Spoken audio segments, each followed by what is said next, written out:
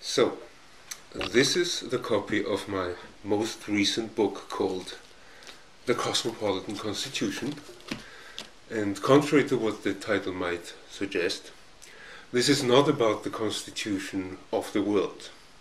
On the contrary, it is about national constitutions, or more specifically, about a certain type of national constitution. A national constitution that has emerged in particular in the later half of the 20th century on the European continent. And this type of national constitution has certain special features that make it cosmopolitan. It is based, first of all, on certain universal principles like freedom, equality, and solidarity. These are the old principles that we inherit from the French Revolution.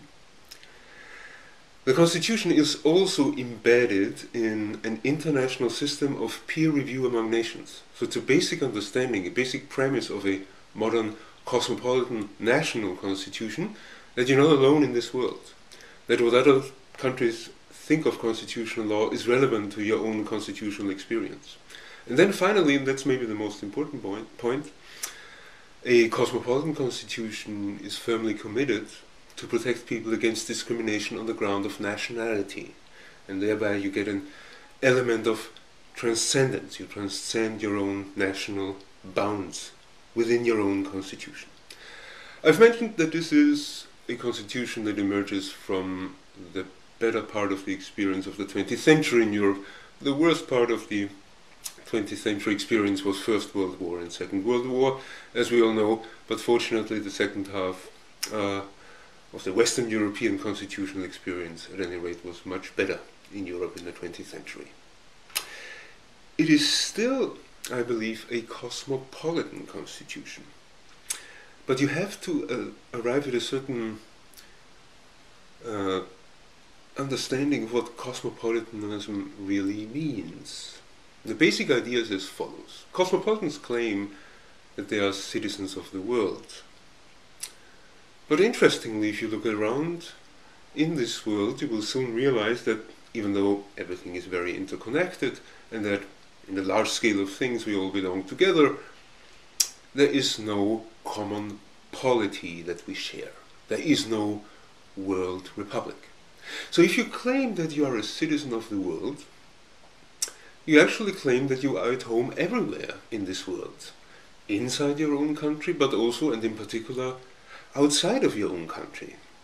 So if you claim that you are a cosmopolitan, and if you don't make any utopian claims, merely high-minded claims, what you claim is that you are at home in a world, also if you happen to be a foreigner, to live as a foreigner, as I do, in a different country. The cosmopolitan constitution signifies the constitutional experience, or what a legitimate constitution is for people who live in other countries as foreigners. And therefore you understand now why it is an important idea of the cosmopolitan institutions that people can feel comfortable as foreigners if they live in a different society, as long as their fundamental rights are protected, as long as this fundamental rights protection system is sufficiently monitored on an international scale, and as long as, in particular, they don't have to be afraid about being discriminated against on the ground of nationality. So, the Cosmopolitan Constitution, and that's one, I think, more remarkable conclusion that I draw in my book, is actually the Constitution experienced from the perspective of a foreigner.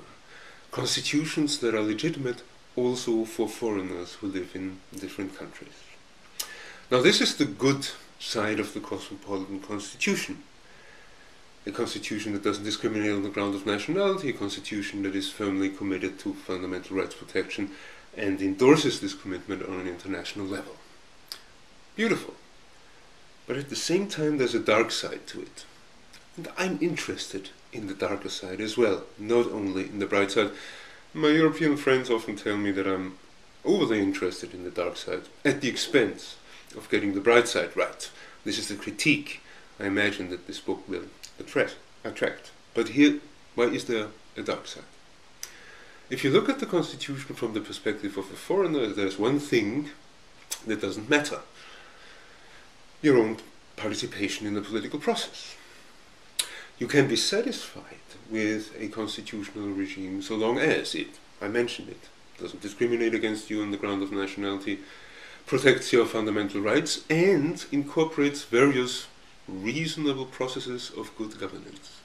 These reasonable processes of good governance can very well be administrative processes, processes that put administrators in charge at the expense of, or at the cost of, political representation. So the Cosmopolitan Constitution, in its darker moments, confronts us with a political experience where traditional bodies of political representation, like parliaments, begin to matter far less. And what begins to matter far more in our everyday political experience is that we are basically subjected to the authority of administrative bodies that happen to cooperate, simply because it's more effective, on an international scale. So the Cosmopolitan Constitution, the darker side of the Cosmopolitan Constitution, actually confronts us with the fact that a great deal of our political experience may have become already a matter of the past. You may have heard one of the concepts that is frequently used in this context before, post-democracy. So the Cosmopolitan Constitution may well be an instance of a post-democratic development. Now it gets even darker, because the book is basically based on a dialectical argument. What is a dialectical argument? A dialectical argument begins with a certain idea, explores how the idea is then realized in the political world, in order to see that the idea becomes different, actually begins to turn itself against itself, begins to turn itself against itself in the political world. So a dialectical study is a study that begins with an idea and studies how the idea turns against itself in the long term. My book, The Cosmopolitan Constitution, has a little bit of this dialectical spirit, because I begin with the original ideas that underpin constitutionalism, in order to see modern constitutionalism as a project that may well be already in demise. And what's the explanation for why I see the constitutional experience already in demise in a more cosmopolitan context?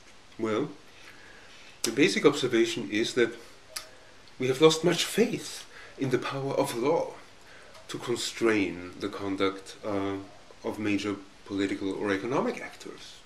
We believe in efficiency, we believe in expediency, we believe in crisis management, and we believe in addressing various global risks.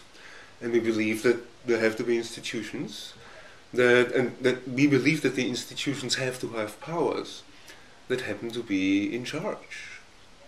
And we willingly concede them these powers because we want to be safe. Because what we're basically interested in is leading our private lives. You can read more about this in my book. But there is a certain gloomy perspective that is reflected actually on the cover illustration, which gives you a painting by a 19th century Austro-Hungarian painter by the name of Adolf Jeremy Hirschel. It shows Hermes, the god of commerce, whom I take to be, for the purpose of my cover illustration, global international capitalism, leading the deceased souls, in this case the deceased political souls, into the underworld. So maybe the Cosmopolitan Constitution is the constitution that signifies the demise of political self-government. I like to conclude my books with question marks. I'm too un-American to conclude my book with a thesis and with a normative claim. But that's the basic question mark. As our constitutional experiment, or our constitutional experience that we've seen since the American Revolution, come to its conclusion. Well, maybe you will be able to tell after you've read the book. Thank you.